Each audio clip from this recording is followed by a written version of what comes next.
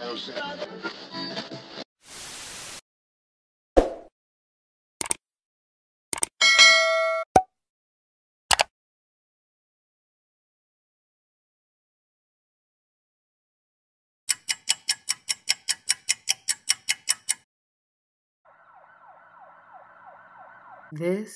is the story of Jada Simmons.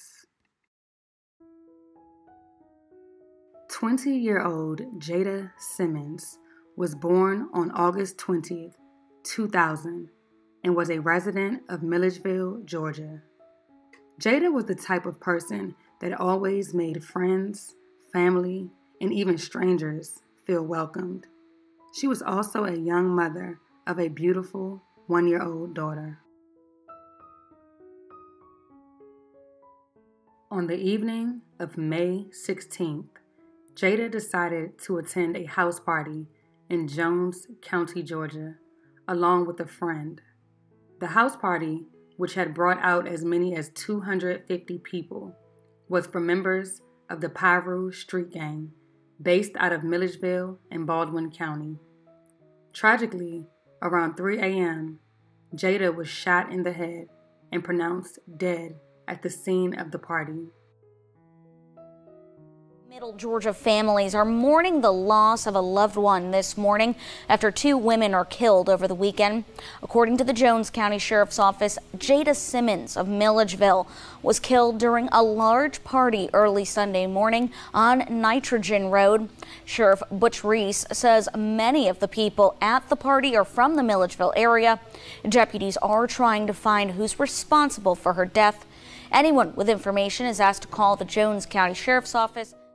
Initially, information concerning the shooting was not forthcoming. However, after a positive and productive social media plea from Jada's family and close friends, urging those with information to come forward, police had a clear understanding of the events that took place that night. Last weekend, we rode together to a lake house party. Ashley Smith says she went out with Jada Simmons and 3 other friends just over a week ago. She had no clue it would be the last time she would see the 20-year-old alive. Devastated. Couldn't believe it. Not that person that we all knew. So it's like, I'm sorry for everybody lost. Smith says she and Simmons used to be on a dance team together when they were 16. She says ever since then, the two kept in touch, especially since they were both the same age with 1-year-old daughters. Everybody had their own personal relationship with Jada, and honestly, Jada was the type of person you walk in the room, she would make you feel welcome. The Jones County Sheriff's Office says they're still looking to speak with anyone who was at the party where Simmons was shot. But almost 48 hours into the investigation, there's no new evidence and no suspects. She was a mother. She was a young mother. She had her whole life ahead of her, her baby life ahead of her. Smith says she knows more than anyone how much the family is hurting as she lost someone close to her due to gun violence just last year. She asks anyone with information to step up and say something. Be truthful.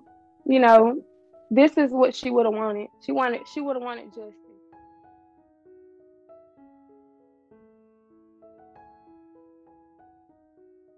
According to Chief Deputy Earl Humphreys of the Jones County Sheriff's Office, deputies were actually called to the party location twice that night before the shooting was reported. He said the first call was a complaint about a fight, which was checked out.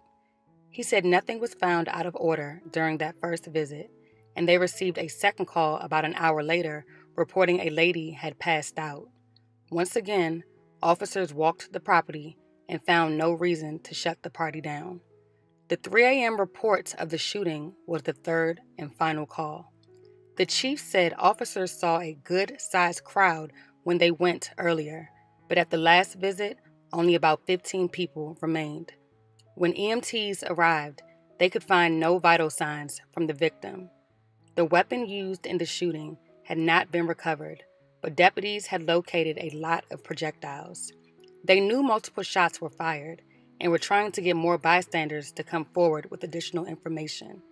It is well known that Jones County prosecutes gang members, and the Sheriff Department works hard to keep gangs out of Jones County. Humphrey stated, It's out of intention to keep doing it. We try to make examples of gang members, and we will make an example here if we can. The alleged shooter is 26-year-old Jeremy Butts from Milledgeville, but their hunt for him brought them thousands of miles away to a city Butts once called home. Just going back and forth with people talking about that they had heard he had left town, doing some research on him and hearing that he had once served in El Paso, Texas. Just 2 days after the murder, Jeremy Xavier Butts, 26, who reportedly was recently discharged from the Army, was arrested by members of the U.S. Marshals Service in El Paso, Texas, while walking toward his vehicle. Jones County Sheriff Butch Reese says a fight broke out early Sunday, then Butts began shooting.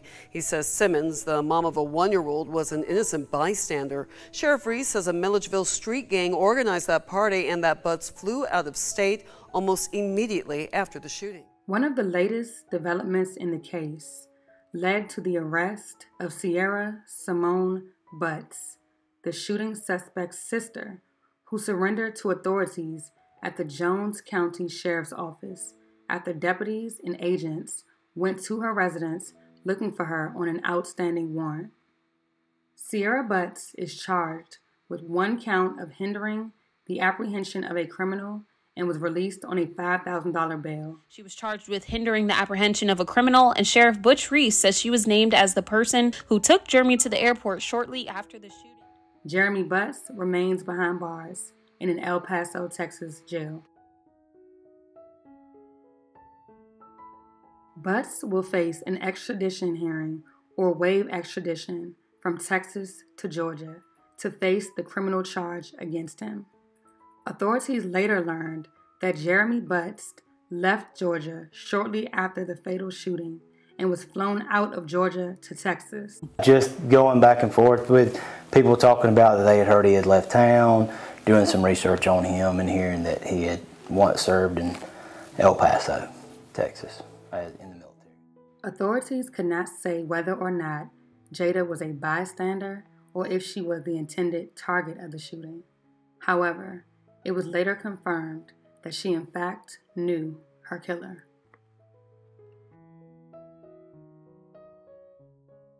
This was the story of Jada Simmons.